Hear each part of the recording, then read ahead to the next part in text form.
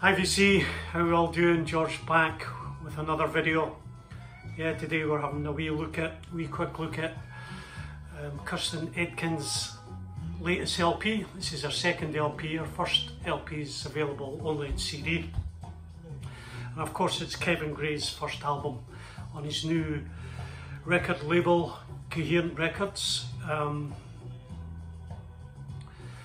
So Coherent Records, Kevin Gray's home studio, his only studio. His other place is a mastering suite. He does Blue Note and whatever. This is just for his own records. He's created an all valve system in his house, in his living room. I don't know where his wife's went to, but anyway, he set up his living room because it was more or less the same size to Rudy Van Gelder's studio in Hackensack. So he's called it, funnily, Hackensack West, just as a little joke.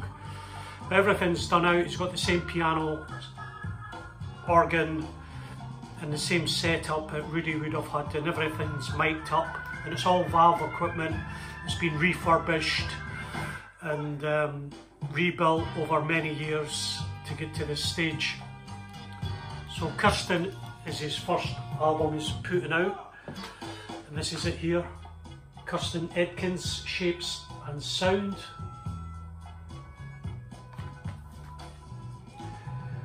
Now this was recorded 14 months ago, December 2021, in 2 sessions. And by the way, it was produced by Dave Connor. And the sound between Kevin and Dave just got fantastic sound in LP. Kirsten Edkins on saxophone, Gerard Clayton on piano, courtesy of Blue Note Records. I met Turkman Old Glue on bass, Chris Woback on drums, and Lemar Goulare on trombone. So there's 8 tracks on this. 6 are penned by Kirsten, 1 by Dave Wayback, the drummer, and 1 is a standard. And it's done like a tone poet, session photographs. All the guys are wearing jackets here in December, must be freezing. Kevin, put your heating on. Now there's no hype sticker with this, but it's done on 180 grams vinyl, I believe. That's a Coherent label.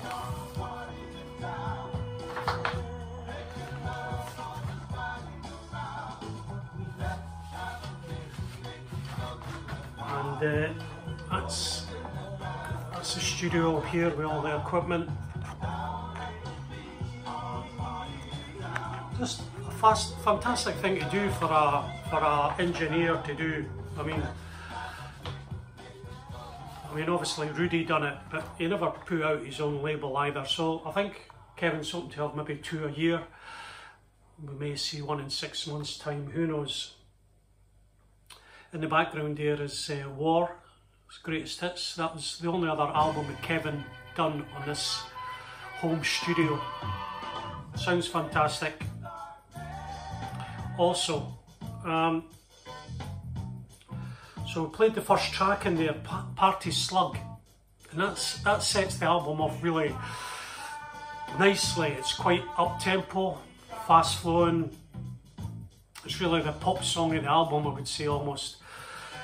And the LP finishes side 2, Hula Hoop, and that's Dave Wayback's, the drummer's song, and it ends in a sort of similar vein. And the rest of the tracks go through hard bop,